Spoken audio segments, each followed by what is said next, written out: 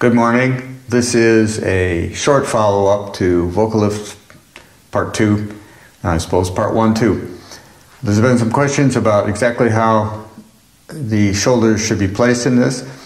If you're playing normally, you can see these muscles here, the stomach muscles, they work. Shoulders in a normal position, but the vocal lift, you go like this.